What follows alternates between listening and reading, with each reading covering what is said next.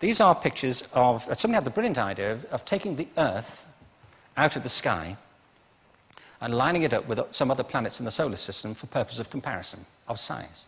So it's like a team photo, you know, of some of the planets in the solar system and beyond. It starts with this. Isn't that great? I love that image. Now, there are a couple of things... I think we're looking good. That's the first thing to say about this. But there are a couple of things I want to say about it. The first is that I think we're less concerned than we were about being invaded by Martian hordes. Aren't we? I mean, bring it on, I feel. Don't you? Like, you in whose army, I think we're feeling. The second thing is that Pluto is no longer a planet. And frankly, we can see why now, can't we? I mean, what were we thinking? You know, it's a boulder, frankly. So pull back a bit, though. And it's a bit less encouraging, isn't it? Don't you think? A bit less encouraging. And Pluto is a kind of cosmic embarrassment now, so we don't even... But we know the Sun is a big deal.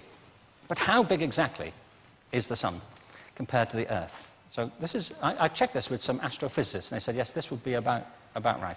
Here we are with the Sun in the picture. Did you know that? But keep your eye on the Sun, because that's not the biggest thing on the block. This is the Sun against some other objects not in our solar system, but that you can see in the night sky. So Jupiter's 1 pixel now, and the Earth is gone. So we want to be friends with Arcturus. But keep your eye on Arcturus for a minute. So I think our best friend is Antares. I mean, that's extraordinary, isn't it? So go back to that. And we are infinitesimally, pitifully tiny in the great cosmic scheme. Now, I just want to say a couple of things quickly. The first is, whatever you woke up worrying about this morning,